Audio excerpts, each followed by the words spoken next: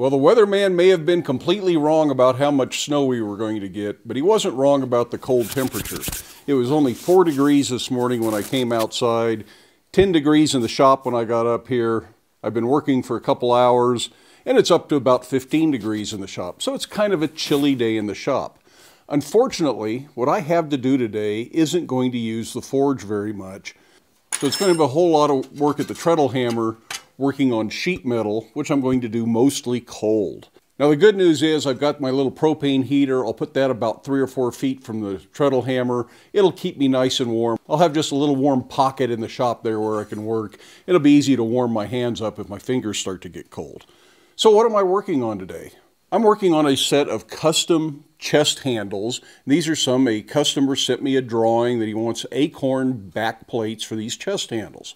So this is what I'm working on. This is the customer's supplied drawing, which printed out in exactly the right size. So I just printed out 2 copies of it, and using rubber cement, I glue it to my sheet metal. And this is about 12 gauge sheet metal that I'm using, just a hair under 1/8 of an inch. And this is what will form the back plate of the handle. I'll cut this out on a bandsaw. Then under the treadle hammer, I will chisel in all the details. At which point we will go to the forge, get it hot, and do some work over either a wooden stump or a swedge block to give this some definition. Really not a whole lot of hot forging on this, but just enough to give it some character and make it more three-dimensional. Now today's video is not going to be a tutorial. I am not going to describe every single step in detail. I'm not going to explain all the tooling in detail. I'm just going to show you how I go about doing this. I'm just going to let you tag along as I work on this project and get this done, because I really do need to get it done and out. So I'm not going to present multiple ways of cutting out the back plate. I'm going to cut it out on the bandsaw. I'm going to go to the grinder to clean that cutout up. Then I'm going to go to the treadle hammer to do all the chiseling. There are lots of other ways you can do this, and you can explore other ways. Like I say, this is a how I do it, not a how to do it, which you can still learn a lot from. Just don't expect the regular detailed instruction that we usually have. Come on along and we'll get started.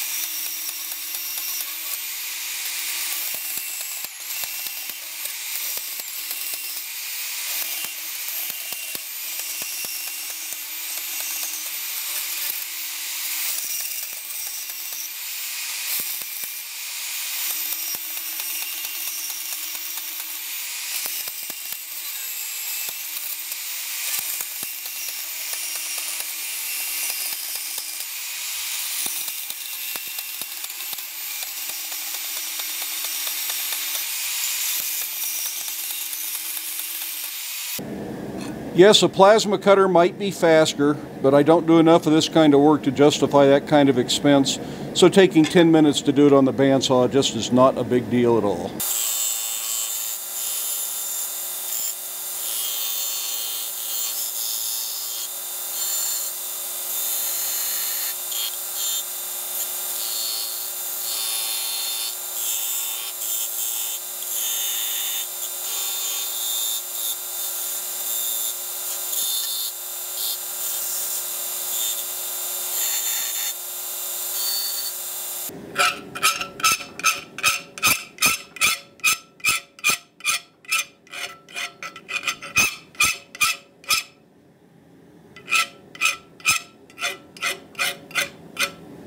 So this is a job that will be done primarily here at the treadle hammer.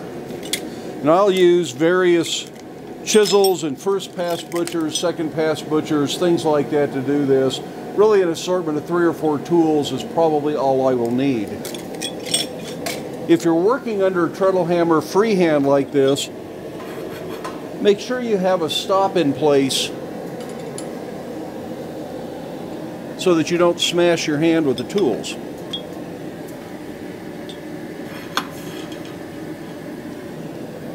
This way I can't accidentally come too far down with the treadle.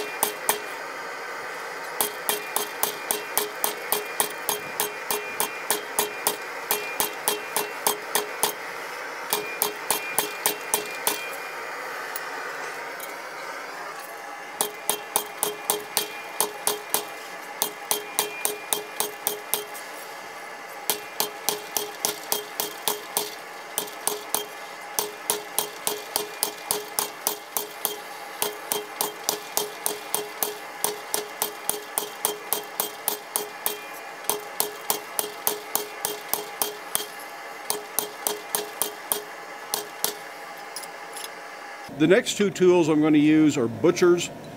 The first pass butcher is much steeper and that indexes better in the mark.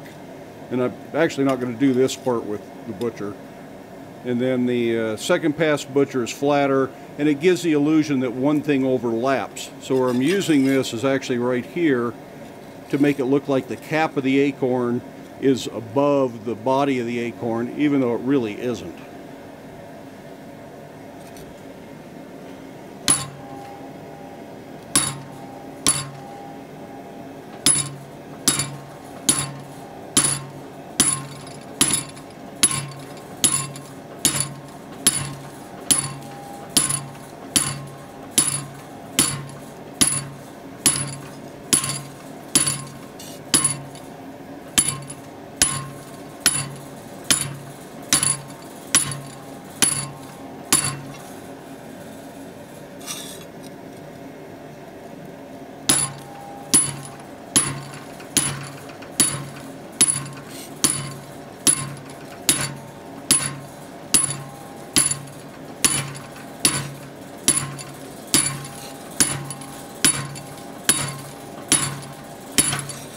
That's pretty much all of the treadle hammer work from one of these. Now, I've been informed in the past by people who know more about video production than I do that having camera angles at 180-degree opposites is somewhat disorienting and confusing. But those were the only two angles I really had to set up a camera where you could actually see the work. So I'm hoping that that all made sense to you, and that nobody out there is now lost and confused by the 180-degree off-camera angles. But if you're still with me, we now have two acorn-shaped back plates with the chasing and chisel work all done. I probably don't need to do anything else. Yeah, I might. We'll see when we get done. But because of doing that, they now arch exactly the opposite of the way I want to. So I'm going to heat them up in the forge, go to a wooden block. I'm going to try and sink the cap of the acorn and leave the body of the acorn fairly flat, and hopefully that will give it some nice relief. I'm just going to work this inside the wood block. Nice big sinking hammer or raising hammer, whatever you want to call it.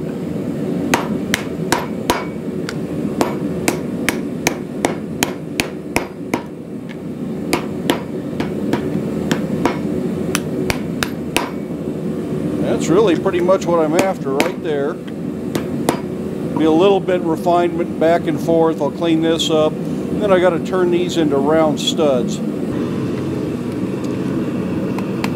Some of this needs to be flat. It's got to sit on a chest of some sort. So we need to make sure that all the edges will sit down and not have big gaps. I'm going to go through here with a set tool just to clean up my mark to make this look like the cap is taller. You can do this cold under the treadle hammer.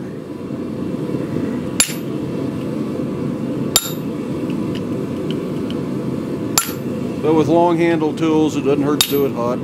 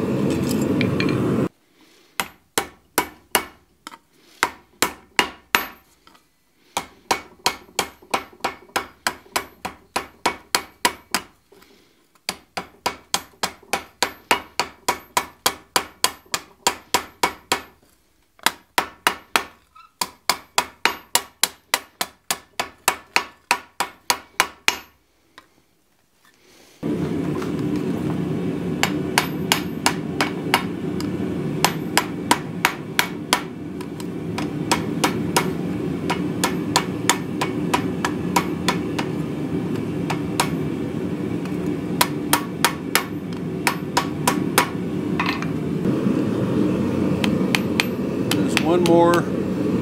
Go around to make sure everything sits down tight.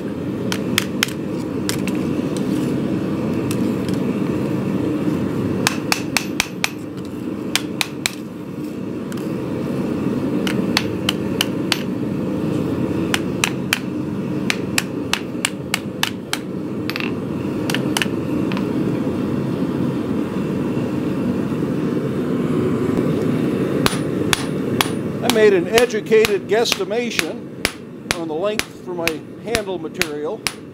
I'm just going to draw out a nice gentle round taper.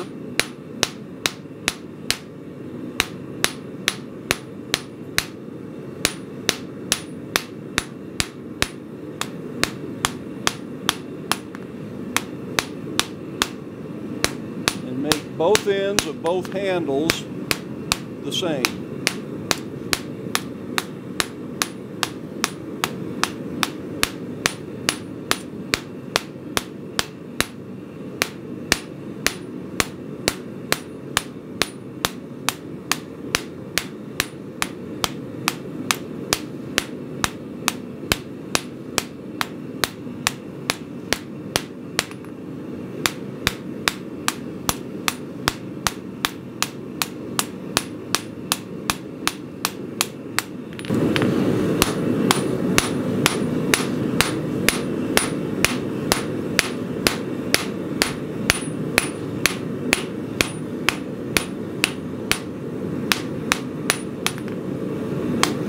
Just like most tapers, it starts off square, then I go to an octagon, and then I'll round it up.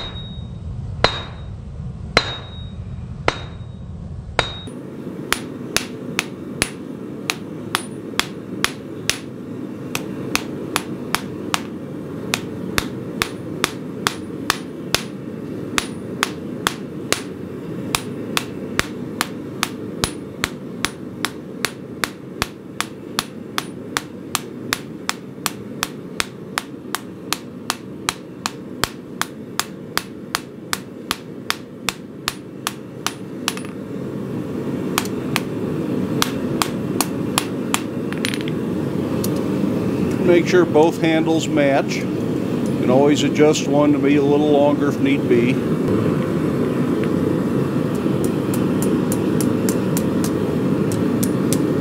These just get a ring on them that'll engage the little stud that I left. That should work just fine. I'm just going to put a drift in there, and I can offset this to center then very easily. Also quenched where I didn't want it to move. That's all I need right there.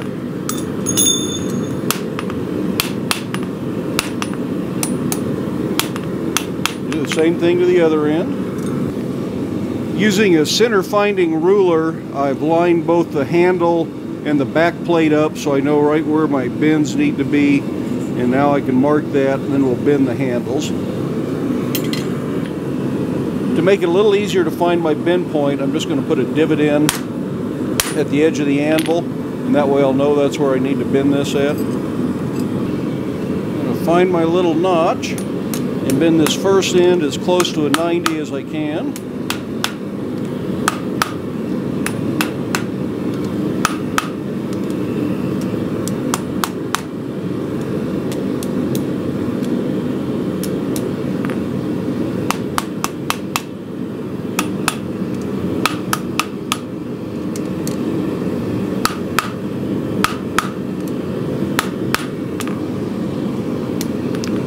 Do the second end, but we don't want to go all the way to 90 yet. second end, I'm not going to go all the way to 90 so that I can get it over those studs on the back plate. Just going to start it like that so I know where the bend should occur.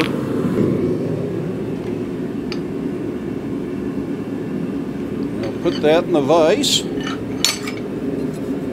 Set the handle in, and then bend that up so it goes over the handle. Make sure it still pivots.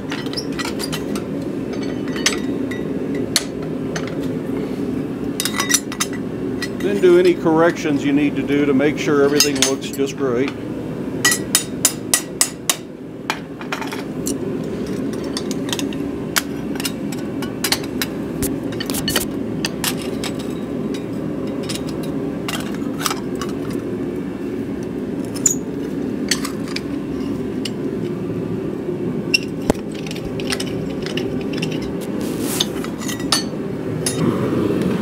Of course, the last thing I want to do is give it both a good wire brushing and make sure that handle actually pivots.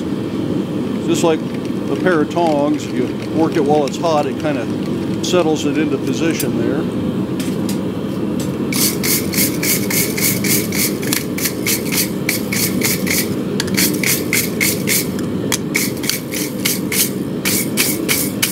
Then a little bit of paste wax and this project is done. Well, that's it for this project. As I say, this isn't really an instructional video. It's just meant to let you see my process for creating something like this.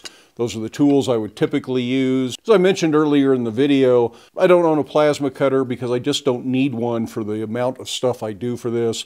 Piece of equipment I don't want to store, I don't want to have underfoot, I don't want to maintain it, and I don't want to pay for it. So the little bandsaw and the grinder is just fine by me. If I were doing this kind of thing day in and day out, I would probably buy a plasma cutter. So I hope you enjoyed watching along as I made these handles. I hope the customer enjoys them.